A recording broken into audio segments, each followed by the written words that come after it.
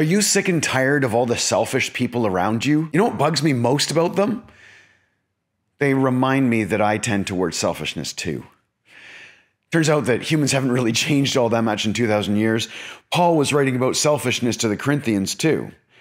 But he said to me, "My grace is sufficient for you, for my power is made perfect in weakness.